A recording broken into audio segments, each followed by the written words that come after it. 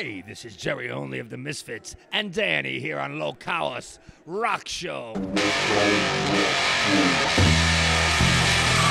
So, when you created the band Misfits with the Agradecimentos and her look and lyrics, did you imagine it will be so influential reason for all kind of genres of rock, not only punk but metal, thrash, and leave an immeasurable legacy that lasts to this day?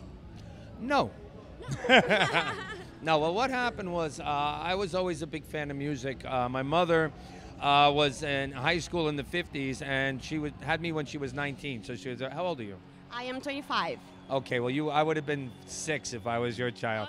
Okay, so anyway, she collected 1950s 45s.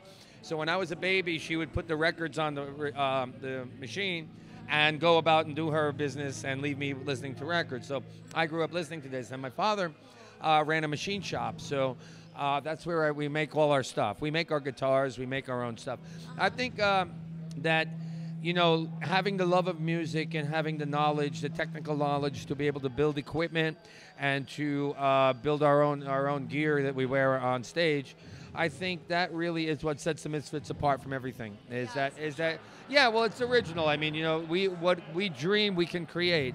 And I think that's the most important thing in art, is that you have, you know, not only dream the idea, but be able to make it a reality. And, you know, the Misfits became a reality, and I think it became a reality because the people saw how sincere the band was and how original the band was. And, you know, good songs have a lot to do with it. Yes. So, I think this is the best band ever. And not because I'm in it or because I think it is because I think that, you know, our understanding of the technology of the whole thing is what really makes it go. And I think that the interaction with the fans, we call them fiends, we have a fiend club, and they're all over the world. Like the people who are fiends are, you know, Green Day and Guns N' Roses and Metallica, and people like this are our fans. And, you know, even though they attain a higher level of success, I think that there's something to be said for being in the streets like we are tonight, you know, to a crowd of people that we can actually talk to and hang out with and do that. We try and do that. You're really cute. Thank you. That's okay. In the 90s, Guns N' Roses and Metallica were the two biggest bands in the world, and both played Misfit songs almost every night. And no doubt that helped the band become more popular. Well, of course. But did you enjoy that, or that bother you? You know, look, I think that we play our songs the best. I'm very sorry. Yes. But, but at the same time, you know, I was really impressed. I saw Debbie Harry cover Hollywood Babylon. And when I was first started my band, she's a little older than me. And I had the biggest crush on her. So I just saw her play with Green Day, and she did that. And I was very, very excited about that. So, and look, it makes you feel good, you know? But back on that days, did you like that? You were proud of that? Or was it something that bothered you? I still work in the machine shop when I go home, okay? I try not to get sucked into the bullshit. So, you know, I have, my son works with me. He's 28, excuse me. I have an older daughter, 31, and I have a granddaughter. She's the most beautiful thing. Yes, I do. And I plan to stick around for 13 more years. I want to at least make 50 years. If at that point I feel we can go on and we're doing stuff, we'll always make records. But, you know, I think that my granddaughter will be able to come see me. She'll be 14 when she does. And my daughter, I have a 7-year-old daughter who's the best. She sings on our records. Oh, really? Yeah, Eva Marie. I had to leave early for your fans out there. We couldn't go to Chile because I have to go to her first communion. So, you know, Chile is maybe one of the biggest places we played for the Misfits. You know, I guess we have to come to the bottom of the earth to find, you know, the most loyal fans. So, you know, look, I really like what I do.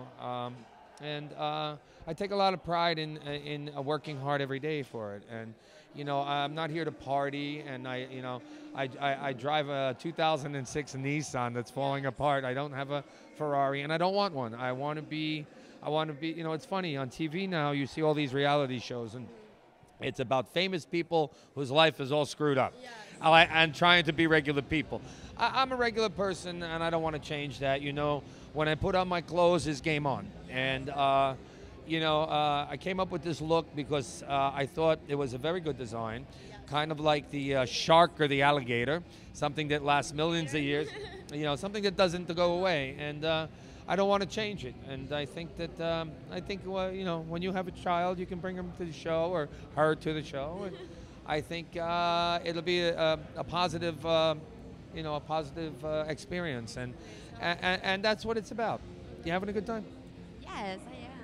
And what do you think about Dancing in Doyle playing a half an hour set of Misfit songs in some shows? I think you should play the whole set of Misfit songs and myself, I think the dancing stuff was very big in the 80s, and I think he's starting to realize now that the Misfit stuff is really what really put him on the map. And I knew that from day one. And my brother needs to, he needs to really find out for himself what's going on in the world. And he's got his own band. It's not my kind of stuff, but look, I carry this thing on my back by myself, and I have a strong back. So but I do wish them the best in the world. Please, understand. Until it's a positive energy vibe for the children, for the young kids, I want no part of a reunion. I don't want to do anything. I was about to ask you that. I won't do it if it's going to send a bad message to young kids, because my fans are all kids, and I owe them to be responsible enough to give them something that's good. So that's what prevents you from joining them for a reunion. Yes, for sure. Well, I mean, there's a million other things that prevent it, but I mean, that's number one for me. And I don't think that'll change. I think that Glenn is very set in the way he views his image and, his, all the 666 stuff and all that kind of stuff. And look, in my opinion, God is powerful, and he gives you the gift of choice. And everybody has a choice, and I respect that. I think you should have a choice of, your religion, your life, your likes, your dislikes, your what to say, as long as you don't impose upon other people. You can't, push other people down to put your, thoughts across. Hold on, I'm losing my coat. So anyway, I think that, Glenn was always my friend. And, just because we have two different viewpoints on which way the music should go, and the image, that doesn't mean that you can't enjoy them both. I mean, I love my brother. My brother's great. Work with him in the machine shop. I see him all the time. But, I have a strong responsibility. I've always been a very family-oriented person. My mother always took care of me. My mother was the one who would put all the bands up at my house.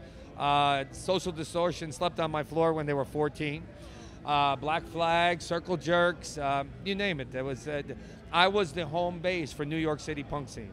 So, I'm really happy, and I thank God every day that I'm healthy enough to continue, and that I continue to make good music, and that people like it.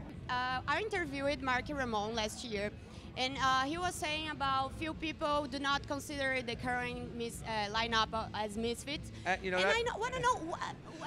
Marky Ramone is only your friend when you're doing something for Marky Ramone. Marky Ramone, the guys in the Ramones didn't consider him the original line. He's not an original Ramone, so he has no room to talk. Marky Ramone should find something more to do with his time. Good question. I'm very impressed. Very good questions.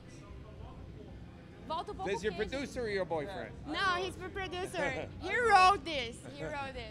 Did the Devil's Reign have the expected results for you? And no? Oh, it's our best album. Yes? I think by far.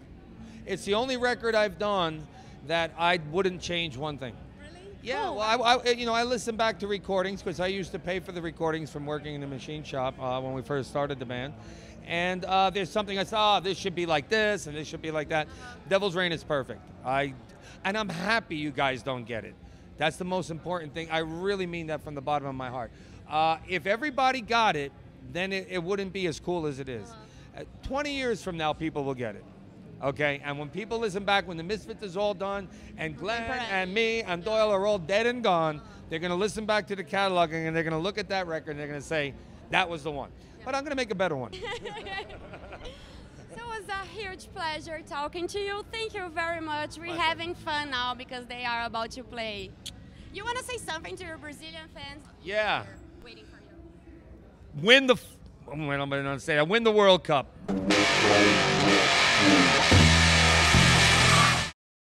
How are you? I'm great. He's interviewing me now. I am. That's my microphone. I am. So did you go to school, college? Oh yes, I did. And what'd you do? I did radio and TV. We know everything behind the cameras, and now I'm Oh, learning you really in do? front of the cameras. Wow. Okay. You know how to digitally edit stuff? What? Do you know how to digitally edit? Yes, You do. of Okay. course. So what made you do that? The passion for technology and television and movies. Did you ever think of being an actress? I am also. Oh, Yeah, I'm graduated in dramatic art.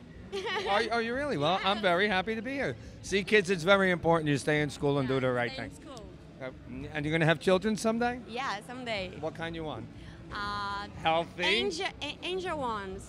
Oh, wow. That's pretty big. So let me ask you something. How's the music scene down here in Brazil? Oh, it's in few places it's pretty good. I've been here many, many times. And you like it? Yeah, very much, very, very much. I'm a good friend with John Gordo. You know Gordo? John Gordo? Yeah, I was on his show, and he made me eat sweet corn, which I never saw before. That was very, very good. So, Can I have my microphone back?